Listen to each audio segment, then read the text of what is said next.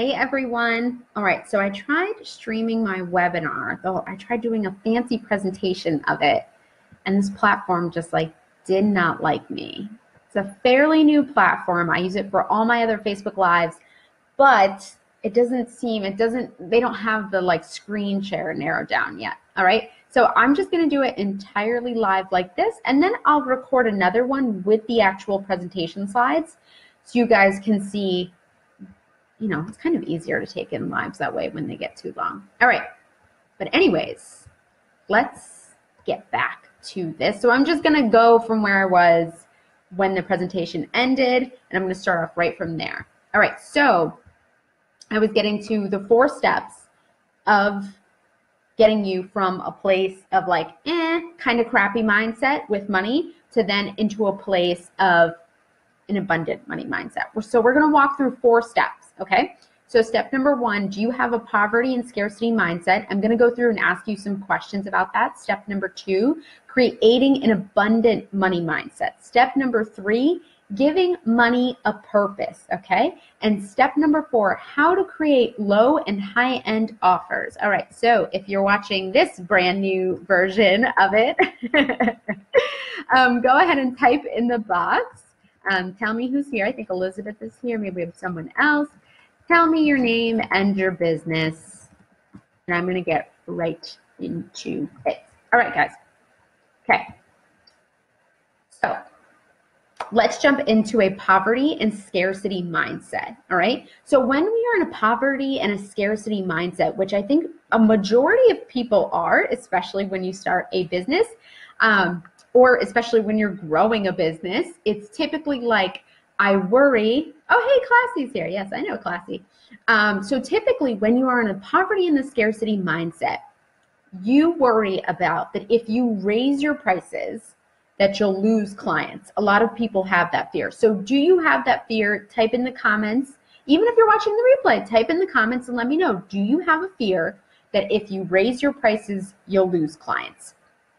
Do you feel like there is a limited amount of money out there for you in some way? Now, this is a weird question that I think some people will be a little bit confused by, but a lot of us have a set amount of money that we think we deserve, okay? So a lot of people have this idea that there's only a set amount of money that I can kind of take or that I can kind of have in the world.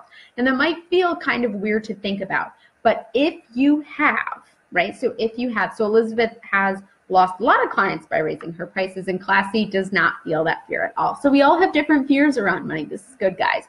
But if you feel like there's a limited amount of money out there in the world for you, it typically is like, okay, if I say to you, well, what if you wanted to become a millionaire? What if you want to make $100,000? Something like that.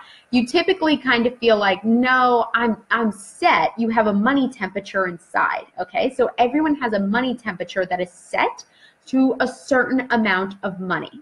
Now, this is true, all right? And so you have set that money, and it could have been set by either how much your parents made, what you made in your last corporate job, how much money you've ever made in your life before, something like that. So you have a set amount of money within you that is set to only make a certain amount of money. Do any of you guys feel like you know what that amount is? I'll be honest with you. I had a set amount of money inside of me that was set to $30,000. No joke. It was like breaking beyond $30,000 was pulling teeth for me, which was so ridiculous. But because my last corporate job, I was like 24 when I got it, but it was $32,000 per year. That was my salary, which is, I know it's like nothing, but to me, I had kind of set that standard. I also grew up in a home where my mom was a single mother, and I don't think my mom ever made above $35,000 a year. So I set myself to a standard of only making that amount of money. Even if I had large amounts of money come at me, I would maybe spend the money. I would maybe not go beyond the 30. I would always just keep myself at that $30,000 that I had set. So do you guys, I'm going to type it in the comments, do you have a certain amount of money? You don't have to share it. I know money is a sensitive topic for a lot of people. You can just say yes or no. Do you have a certain amount of money you set yourself up for. Okay. Now, do you worry that you also have to over deliver if you raise your prices? If you're raising your prices in your business, do you feel like, well, because now I'm charging this much, I have to give them this and this and this? Maybe you don't even know you're doing it. Maybe you just feel like, well, since I'm asking for this much more money now, I really have to give them, 500 images more. I have to, for you guys that are photographers, I have to give them like 30 more things included with it. So technically when you're raising your prices, you're still just amping up how much you're working, right? So go ahead and answer that question in the comments too. Do you worry that you have to over deliver if you raise your prices? And you can answer that in the comments. Even if you're watching the replay, answer it in the comments. I'd love to hear from you, okay? All right, so when we are in this place of this, of me saying that I had my like money temperature set to $30,000, I had this kind of idea that there was a limited amount of money in the world for me to take, right? And it's the idea that the poverty and the scarcity mindset can come from anywhere, right? And it's us saying that there's only a certain amount of money out there in the world for me. There's only a certain amount of money out there in the world that I can take. But think about the millionaires and the billionaires of the world, right? Even think about someone who is a 6 or 7 figure person in your industry doing your job right now, right? So they just have an unlimited amount of money kind of flowing to them, right? Like they have lots of money coming to them while you might be only raking in like 50 or 60. And it's like, well, why not you? When you can see someone who is making 6, 7 billion or whatever it is, all right? When you see them making that amount of money, that person in your industry, what it's saying is that that amount of money is also possible for you to make. Now, I know you guys are both photographers, so both of you, I'm sure, know of someone, you don't have to know them personally, know of someone in the world that is making 6 figures as a photographer, that is making 7 figures as a photographer. So what that is saying to you, it is totally possible for you to. It is totally possible for you to make that amount of money, all right? Another way to think about it and step into an abundant kind of mindset is to think about there's always money moving around in the world. Right now, someone is paying the rent, someone's buying a coffee, someone's doing this, someone's purchasing this. So there's just lots of money always moving around. Let's just get it to move to us now, right? Now we just want it to move. Let's get it to move to us now. That's all it is, all right? All right, good. So Cassie says, I feel that I can make a limitless amount of money, but I make goals as to what to reach for. And once I reach it, I move up the ceiling. Well, that's good. That's good, Classy. You're just breaking it in here. All right. So there is an abundant amount of money out there for you, waiting for you to claim it as your own. But what you have to start changing. So Classy has a pretty healthy thoughts and habits and beliefs around money. But if you want to make more money, no matter where you are, whether you are making 6 figures and you want to get to 7, whether you're a 7-figure person, you're a millionaire and you want to become a billionaire, you have to change your thoughts and your habits and your beliefs around money first in order for you to step up and claim that amount of money that you want, right? So let's talk about, where did your thoughts come from that you have right now around money, around making a certain type of money, okay? So Elizabeth set a goal for this year, but she knows there's more money out there for her. So what I want you guys to think about right now is these thoughts and these beliefs that you're having around money, whether they're positive or negative. Where do you think your thoughts about money came from? Have you ever thought about that? Lots of us come up, so there's typically just certain amounts of places where our thoughts about money come from. Typically they come from our parents, they come from society, they come from, you could have had a traumatic experience with someone. Maybe you met someone who was rich and it was a really bad experience. So you could have, from that experience, had like a bad belief kind of established about people who make a lot of money. Say, you met this rich person and kind of with them, it was like, you just didn't have a good experience. So then from that experience, you then walk away saying, well, rich people are jerks or something like that, right? Sometimes you also, a lot of us, most of us get our thoughts and our beliefs around money from our parents. So seeing our parents maybe fight around money, seeing our parents kind of say there's never enough, or like if your mom, you know, if you had to ask your mom for money for something or ask your dad for money and they were always really stressed around giving you money, or if you ever would watch the way your parents would interact around money and you kind of took those beliefs and those thoughts as your own. And that happens all the time with people. That happens, it might be, you know, if you have kids right now, you might be setting them up for thoughts and beliefs around money too. It's just kind of what we learn and we pass on. And when you're not really aware of how you're talking about money, how you're thinking about money, how you feel about money, when you're not totally aware of that all the time, it just, you can kind of just like take on thoughts that are not your own. Okay. All right. So answer this question for me, guys. Classy and Elizabeth, where did your thoughts about money come from? Who do you think you got your thoughts from? Or was it like, I always watch these, you know, I watch these like cheesy Hallmark movies sometimes. I only watch them in the Christmas time. All right. But in all of those movies, if this is true for all the big movies too in the theaters, the person who is the villain is always super rich, and then like the person who's like the like good person of the movie is always like a like regular worker bee or something. And I'm always like, why is the rich person always terrible? Like, why does society think that, right? All right, so go ahead and write in the comments, even if you're watching the replay. Okay, I'm going to get into step number 2 because we've gotten really clear around, you know, maybe the thoughts that we're having around money and where our thoughts are coming from. And we have to change our thoughts and our habits and our beliefs around money in order to start creating more money. So step number 2, we're going to create an abundant money mindset. Okay, so there is an abundance of money out there for you, waiting for you to claim it as your own. Okay. And I've talked about this already. You have to change your thoughts, your habits, your beliefs. I'm gonna keep saying it over and over and over until you guys fucking get it, okay? All right. So answer this question for me. I would love to be rich, but I would love to be rich. Write it in the comments.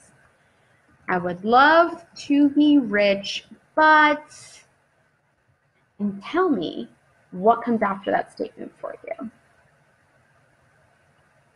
Okay, so Classy is talking about her, kind of where her thoughts and her habits came from. You had to be financially aware at a young age. That's some ways that's kind of, it's sad that you did, but it's also like, if it made you have a great relationship with money today, then that's incredible. That's amazing, right? So yes, so guys, I would love to be rich, but, and what comes after that but is some really, really, really good stuff. All right. I'm going to wait for you guys to answer that. I wish I could I put together all these pretty slides and nobody can see them. I can't believe this. All right. Taylor's on. Hey, Taylor, I would love to be rich, but I'm afraid clients won't value my work and pay for it. That's a big one. That's a big one we come up against a lot. I'd love to be rich, but I don't see that happening. Ooh, that's like a very general one. I kind of like that though, Elizabeth.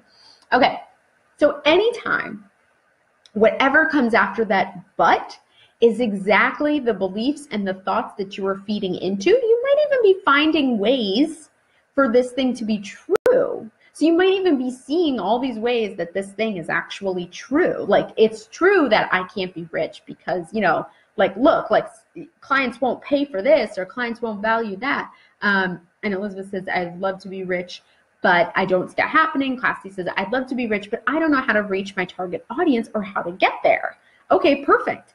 Perfect, guys. Do you know how powerful this actually is? Okay, so actually seeing what we are telling ourselves within our head of why we can't be rich. Now, to flip the script on this, right? So Taylor says, I'd love to be rich, but I'm afraid clients won't value my work and pay for it. So what I would say to Taylor is, well, Taylor, do you know anybody who does your job that you want to do who makes that kind of money, right? Do you know someone who pays the amount of money that you want to charge for your work? And I'm sure you can list at least one person. You don't have to know them personally, but I'm sure you can list at least one person who charges what you want to charge and pays for it and gets client that pays it, okay? And so Elizabeth says, I'd love to be rich, but I don't see that happening. So for Elizabeth, it's like you can't even visualize, you can't even see yourself being rich at all. Like, is rich just not on your radar? Maybe for you, rich is too far. So for you, Elizabeth, it could be, I'd love to, maybe you have a desired amount of income that you want to make. So say it's like $50,000 or $60,000. Maybe rich is too far for you to even think of that concept yet. So I would ask you, Elizabeth, you'd love to make 50 or 60, whatever that amount looks like, that looks attainable for you, and then tell me what comes after that, but. And Classy says, I don't know, I'd love to be rich, but I don't know how to reach my target audience or how to get there, okay? All right, so for that one, I'd love to be rich, but I don't know. So I would say to you, okay, Classy, well, I'm trying to think about how to flip this one. I don't know how to reach my target audience or how to get there. Okay, so it would be like, well, are there like many ways you can learn how to reach your target audience or how to get them to book you? There's probably like thousands of ways to learn, right? How to actually reach your target audience when it comes to your photography business. So Taylor says, yep, wedding and portrait photography. So there are lots. Yes. So anybody who is making the money you want to make, doing the work you want to do, is saying, hello, you could make this money too. Like, that's the great thing about people who have led the way in our place, right? Okay. Elizabeth says, I feel like making that much. Oh, Elizabeth, you beat me to the punch. You beat me to the punch of this is the number one, what Elizabeth just said in the comments. This is the number one thing holding women back from making a lot of money, because we believe, which I'm getting into, okay, that if we make a lot of money, listen to this one very closely. If we make a lot of money, every single one of my clients has said this, if we make a lot of money, it will take away from my family, my friends. I will be a bad wife. I will be a bad mom. I will not be able to care for my family if I'm making a lot of money. Always, always, always, always, always comes up for my clients every single time. So as women, we've been programmed to believe this idea that being a working mom, or being a mom who works a lot, or not even just a mom, being a wife, being a girlfriend, being someone who takes care of a home, if we work a lot, that means our family and our friends and everybody else has to sacrifice. But guys, making a lot of money will mean more resources for your family, right? And you can even think of it this way.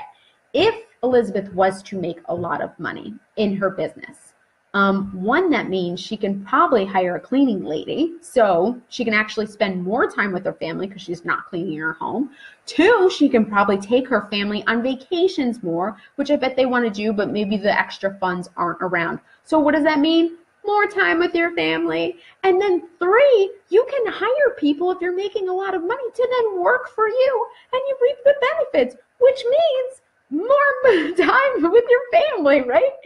And it is so, I see this one so much, and it's kind of just this backwards kind of thoughts in women's head. And I think it really comes from that we feel like we cannot sacrifice like our family and our friends. But if we make more money, it means more for our children. It means more for our families, more for our husbands. It actually means more time with your family than the struggle you're in right now. All right. Okay. I got to get off this one because we got to get on to step number 2. But it is my most passionate topic to talk about with women. Okay. So changing your beliefs around money. So this is exactly like Elizabeth said, the beliefs that she has, the belief that Taylor has that no one will pay her prices. All right. It is the ultimate step to mastering your relationship with money. Really, seriously, uncovering those weird beliefs that you didn't know you had is the number one way to start having a better relationship with money, okay? So here's a little bit. I'm going to tell you guys 2 little stories. Well, they're like big stories, but it's a way to show you guys how much money is out there waiting for you just to create and grab. All right, so believing you can create money is a good belief to start off with. Believing people will pay you. So Taylor, if you're struggling with that one, I got some stories for you guys. And then believing in your ability to make large amounts of money.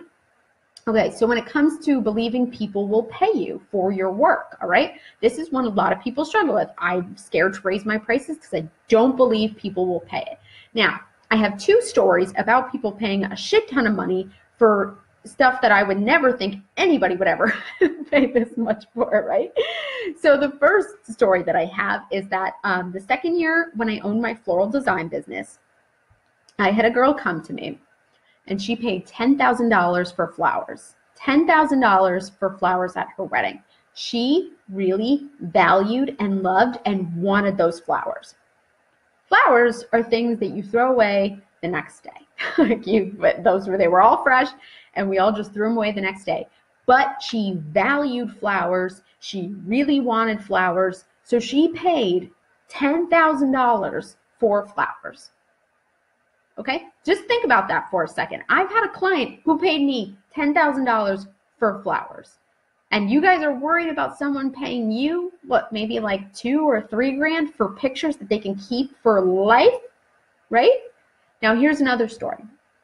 So I sold that floral design business. And when I sold that business, I sold a website and a brand. And that's pretty much what I sold, okay? So just a website and a brand and some reviews. I think I maybe had a couple mason jars and flower scissors. That was all I had to sell. I had nothing else left to sell but just a website. And I said, whatever, let's see if this will work. So asked for 10 grand, got 10 grand for a website.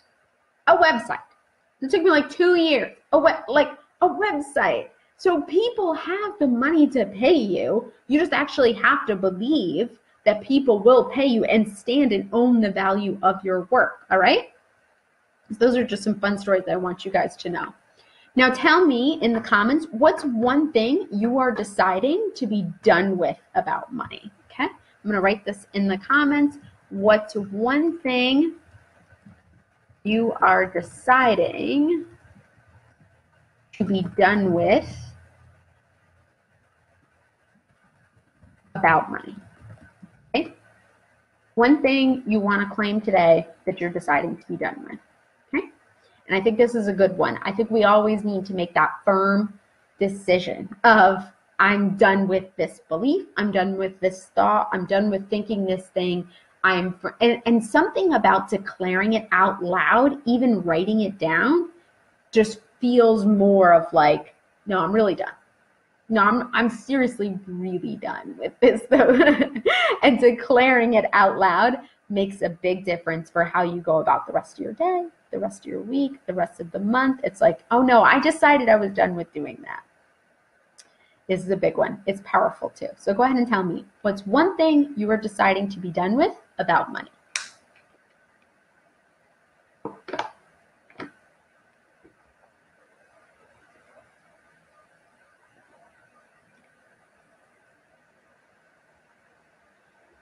Okay.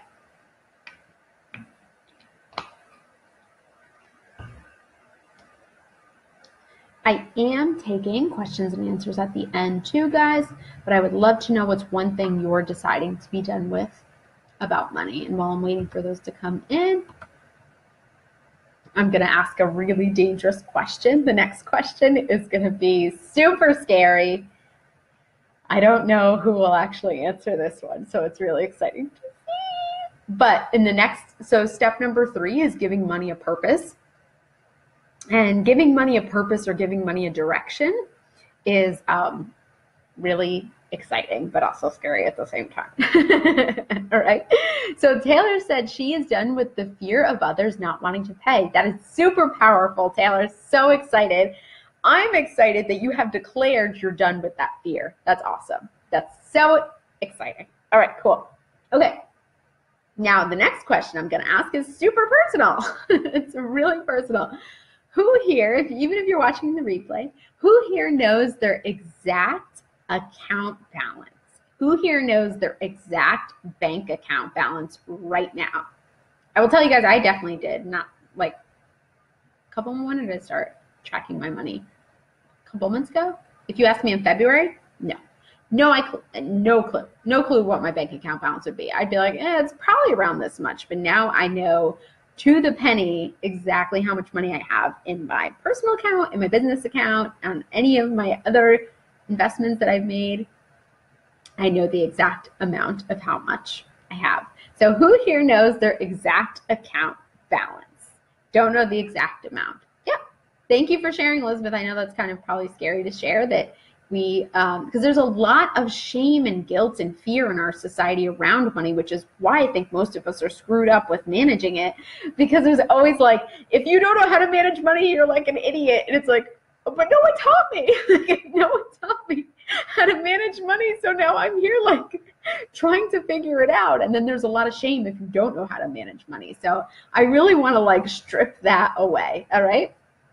Okay. So I definitely didn't know my exact account balance either. In February was when I started actually using this tool I'm going to talk about right now. And it has helped me stay so on top of every single dollar that I have that it's been amazing. So I didn't even know when I was first doing this, I didn't even know how much money I had made that month. I would always kind of estimate, and I really was making a lot more money than I thought. Okay. But I would always kind of estimate how much money I was making. I used to have no idea where my money was even going. I would just look at my account balance and spend it till it was gone, till the next time I got paid. I had a vague idea of like bills, and I'm talking like down to the penny. Like I was always like, you know, oh, it's probably like around this much or around that much. And what I really was telling myself about money was that, yes, of course I wanted it, but I wasn't really respecting money. So if the money would come in, I wouldn't really track it. I wouldn't really give direction to it. I would just kind of just spend it till it was gone. And then I would end up at the same amount of money every single time. All right. And so like even having more than enough money sometimes felt uncomfortable. And so I would just spend it. If I came into a big chunk of money, I would just spend it. I never kept track of my money. It was always just coming in, going out, and paying my bills or whatever. So the real question was, how could I create more money if I was just spending it all? If I wasn't giving it direction to grow, and if I wasn't asking myself, is this the best use of my money? Okay. So I started using this new tool, and it is called You Need a Budget. And it has a great name because you can never forget that name. I'm just going to write the actual address to it in the comments. You Need a Budget has entirely and totally changed my life and the way I feel about money. What I had to do first, though, before I mastered giving money direction and purpose, was I had to have established an abundant mindset. I had to establish positive beliefs around money before I could then go in and actually start tracking my money. Because I used to try to use trackers all the time. I used to try to use Excel spreadsheets. I used to try to do a whole bunch of wacky ways. I used Mint for a while, but I would never stay consistent with anything. No, I try it. I kind of be on it, kind of be here, but it wasn't very serious. And first what I had to do was I actually had to start realizing my habits, my thoughts, and my beliefs around money first. And then I started using this finance tool to actually start having a better like relationship with money. So now all the money that I have come in, I check my money and my bank accounts every single day. I know exactly where my money is going and how it's working for me since using You Need a Budget. It's incredible. Okay. All right. So I'm just going to do, that was like a really short lesson that I wanted to do on You Need a Budget because it's freaking incredible. It's amazing. Everybody should be using it, but I also know that you need to establish first, have positive thoughts and beliefs around money first. All right. Now I'm getting into the businessy side. This is step number 4, the very last step. We have one more step, and then we're going to get to Q&A at the end. All right. So step number 4, how to create massive amounts of income. This is so sexy, isn't it? How to create massive amounts of income. And I'm going to write the equation for you guys right here in the comments. Okay. So in order to create massive amounts of income, you need to have lots of ways for people to work with you or lots of things you're selling. Plus, you need to be selling a lot, and that will give you massive amounts of income. So when you have lots of ways for people to work with you, when you have lots of things you're creating and you're selling, and plus, then you're selling a lot to a targeted audience that you've built up, that is how you create massive amounts of income. So Taylor, I don't think I know what Taylor does. Taylor, I think you might be, oh yeah, you're a photographer. All right. So you're a photographer, Elizabeth is a photographer. So you guys probably have what maybe like all of your packages, I'm guessing, are all high end.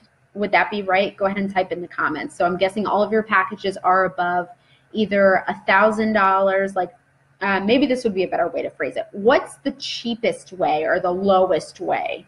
Like what's your lowest package you guys have? Might be like family sessions or something like that. But what I'm looking for is like, what's like, yeah, what kind of package is your lowest package that you have? So what I'm going to talk about is how high-end and low-end offers are how you can create lots of money. You can create lots of money through high-end and low-end offers. And they don't have to be, what I find is that most of my clients aren't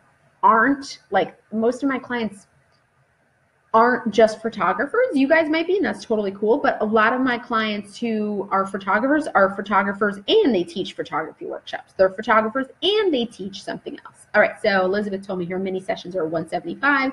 A wedding is $1,450. Okay, those are my cheapest. All right, good. Okay, so senior sessions are Taylor's cheapest. All right, awesome. So you guys don't have anything to offer below, typically, I'm just going to give a roundabout answer, typically below, you guys don't have anything to offer below $100 or below typically $200, something like that, right? Okay, so when we talk about creating different ways for people to work with you, there's high-end offers, which should be a lot of your time, and low-end offers. Now, low-end offers, okay, when I'm talking about low-end offers, they should usually be a small amount of your time or, okay, they should be something that is, it's kind of like, it's something that's scalable or evergreen. So what I mean by that is I mean having something that you sell, okay, having something you guys sell that is something that you continually sell over and over again without having to put in as much time. So that's something like a passive course, a workbook or something like that. And you guys might be thinking, Shannon, I don't sell workbooks or anything like that. No, I might be getting it wrong. If you guys sell anything that is digital, that's some type of like passive income, go ahead and write it in the comments. I would love to know who here sells anything passive, digital, or anything like that. Write it in the comments. Most of my clients typically tend to have something that they're working on that is on the lower end that maybe they haven't executed enough. So go ahead and tell me in the comments below if you guys have something that is digital, lower end, something like that. The point is that you need something so you have lots of different streams of revenue. A lot of people forget this kind of thing. But if you study all the millionaires and the billionaires and the six-figure entrepreneurs of the world, they have lots of different streams of income. So I still want to hear from you guys. Who here has anything digital that they sell? Who here has something passive that they sell? Even if you haven't put it together yet, but you have thought about selling something passive or digital, write it in the comments because I want to know what you guys are thinking when it comes to trying to create low-end offers for you guys, all right? So again, low-end offers are things that don't take up a lot of your time. There's something you put time into once, and then you just can sell it over and over and over again. And again, more streams of income. So that means from low to high-end packages, lots of different ranges of ways to people work with you or buy your stuff, plus selling that stuff a lot to a targeted audience means more money. Okay? All right. Okay. All right. So good, Taylor. And this is always something I've wanted to create, but as a service-based business, it's difficult for me to design. Yes, I get it.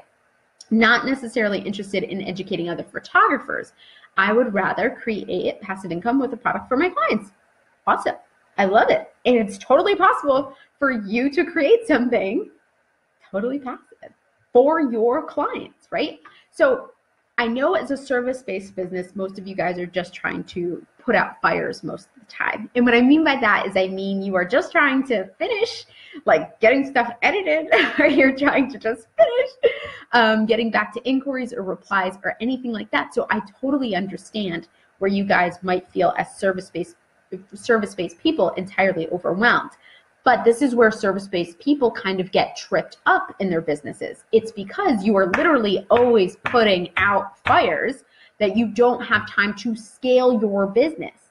And scaling your business looks like selling things that are lower end that aren't taking up your time, okay? Other people have other totally different business models, right, that work for them. It might be starting an entirely different business that you're passionate and excited about but doesn't take up as much time. But I want to kind of really drill it in your heads that as a service-based business, I find it super duper important to also have products and things that you can sell that are entirely passive and they're also low income. Now, most of us also here on this live stream only work during the wedding season. Maybe you get some fall sessions, the wedding season, but we know come like winter, those January, February months, if you're not booking deposits on weddings, you are broke, right? Like most of us are broke during that time. So that's why it's awesome also to have a business that is only functioning 6 months out of the year. Now I know we have things like edit, you guys have things like you have to edit and things like that, but you have a chunk of time in your schedule when you can be creating things to scale your business, to offer lower end products, right? Like to do those things. I mean, to me, I don't know any millionaires or billionaires that say I sell 3 packages and that's it. I mean, maybe, okay, I don't want to say that. Maybe there's 1 or 2 out in the world, but most of the millionaires and the billionaires I follow have so many different streams of income. It's insane. Like, and their hands are kind of in everything, right? So this is what I want you guys to think about, is creating a low-end product, not something you have to put time in and time out, okay? And also have your high-end products. And now when I'm talking high-end, when you are putting your time into something, your time is money. Time is money. Time is money. Time is money. Okay, say that with me again. Time is money. Because if you are taking your time to go and shoot this wedding, you know, you're taking, like, say you go and you take like 8 hours out of your day to go shoot this wedding, you also edit it, then there's the emails, the back and forth, the scheduling, the social media. I mean, it is more than just 8 hours. And if you take that 8 hours away, you know, you could have spent like 3 or 4 hours of that time creating a digital product to sell to people, right? And that could be something that's totally evergreen. All right, so I really want you guys to think about this. And if you're unsure of like, how do I even start to create that in my business? How do I even start to go about doing that? I'm offering these sessions. I'm offering a VIP private 60-minute training session.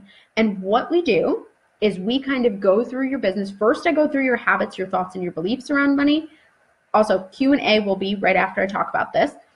So I go through all your habits, your thoughts, and your beliefs around money. We kind of untangle them and see where you're thinking why you can't raise your prices or why you can't do something, all right? Then after we go through and kind of like smash all these things you have about not being worthy enough to do that, then what we do is we create your first digital product together. So we go through and I create something called a plan of action for you. We have to give something very valuable before you pitch people, okay? So giving people something of value, like this webinar. This is something of value, okay, that I'm giving to my clients and I'm giving to potential clients and I'm giving to all of you guys, right? And then what I'm saying is, hey, here I have this thing I'm selling, but I've taken the time to put together this thing that I'm putting together and then selling you something, all right? So we could create this for you, is then we'll go through, we'll say, okay, this is your plan of action. We're gonna create, you know, a 5-day challenge or an email challenge, or we're gonna create something that's like, you know, a 5-minute video training or something like that on this thing.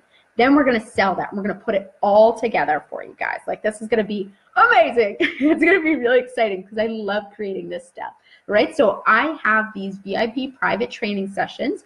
Go through, talk about your habits, your thoughts, your beliefs around money, smash those beliefs, untangle them, get them out of here. Then we go through, create a plan of action and your first digital product together. It's amazing. I'm only offering 4 of them because they're so fucking cheap, because they're so cheap. It's only $97 for 60 minutes of my time where we go through, smash your money blocks for the first 30 minutes. Last 30 minutes is creating that free thing you're going to put together and then that digital product you're going to sell at the end of it. Yes. Yes, yes, yes. All right, 4 of those. I'm only offering till Monday. Again, you get a plan of action, which is that freebie thing we're going to put together, and then the digital product you're going to sell. And then we kind of talk about in the beginning all of those kind of negative thoughts, habits, and beliefs you have around money. All right, guys, you have made it through till the end. Thank you so much for sticking with me. What are your questions that you have around money? Or if you have questions around the VIP private training sessions, it's 60 minutes, $97 with me, creating your first digital product and creating the plan of action to sell that product, go ahead and ask away. Any other questions you have around money and pricing, ask, ask, ask, ask, ask. And again, this is a safe space to talk about money issues. So please don't feel embarrassed. Please don't feel like your question is dumb. Please don't feel like this is too much of a personal question. This is a safe space to ask any questions you have around money and pricing. If you guys don't have any questions, that's cool too. But I'd love to hear some questions. I'm gonna take a sip of my water while I'm waiting for any questions to come in.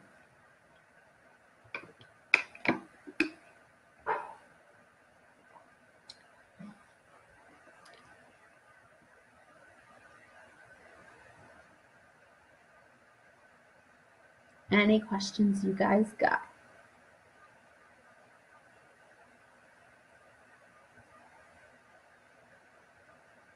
Okay.